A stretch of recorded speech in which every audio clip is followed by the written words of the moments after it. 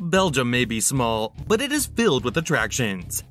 Brussels' UNESCO-recognized sites span from the 14th century guildhalls encircling the beautiful Grand Palace to the Art Nouveau townhouses of Victor Horta from the early 20th century. This video is all about Belgium, its attractions, and what you can do on your visit. From exploring the city's many farmers markets and modern exhibits to your afternoon admiring the landscape, guys, make sure you watch till the end. Honestly, Belgium is home to many amazing sights and all the chocolates that you shouldn't miss. Did you know Belgium has 3 official languages? Most know about Dutch and French, but a small portion of the country speaks German, about 1%. But let's get on with it. We have a list of the best things to do in Belgium, including the most popular tourist attractions. Number 5. Eat some of the delicious Belgian chocolate.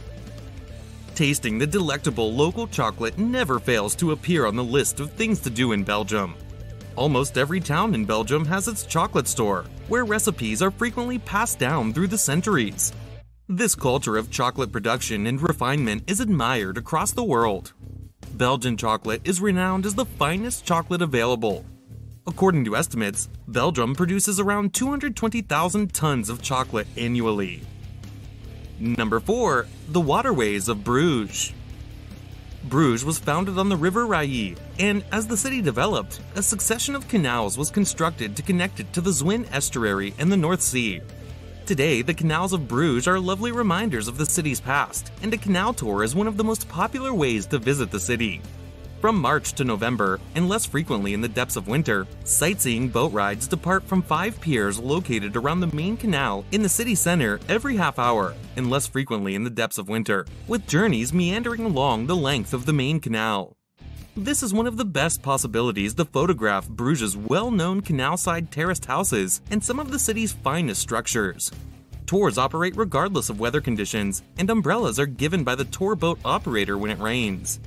No reservations are required for public sightseeing boat cruises. Arrive at the pier and purchase your ticket upon boarding. Number 3. The Beguinage of Bruges. This majestic belfry, formerly known as Belfort Met Biard, dominates Bruges' central square and is one of the most recognizable landmarks in Belgium. This tower dates to the 13th century and is adjacent to a structure that originally served as the town's principal market hall. It has been well preserved, giving visitors a taste of the Middle Ages' architectural prowess. Climbing the 366 twisting and narrow stairs of the belfry to the 83-meter-high observation deck is one of Belgium's most popular tourist activities. Once atop the hill, the views of church spires and steeple roofs create one of the nation's most famous vistas. Number 2. Ghent's Gravenstein and Old Town. This enormously spectacular fort was formerly the stately residence of the Counts of Flanders, who drew inspiration for castle construction from the massive castles erected by crusaders in Syria. Today, Gravenstein is one of Europe's most well-preserved examples of a moated stronghold and one of the world's best-preserved examples. Its exceptionally thick and high walls rise from the waters of the River Leve in the heart of Ghent's ancient city, towering over the rooftops of surrounding streets. The wide-arched hallways and rooms within the castle feature displays of medieval life, but the castle's architecture is the show's true star. Climb the stairway to the roof for sweeping views of the city before taking a stroll around Ghent's lovely cobblestone streets. Number 1. Townhouses in the Horta Museum. Horta was the most prominent architect and designer of the Art Nouveau style of the early 20th century. Several of his magnificent structures remain in Brussels, now a UNESCO World Heritage Site. Begin at the Horta Museum, housed in his old home and workshop, which have been maintained as he intended, with the original stained glass, mosaics, and woodwork. Horta was a pioneer in this artistic movement that utilized and diffused natural light and integrated natural motifs into its sinuous forms.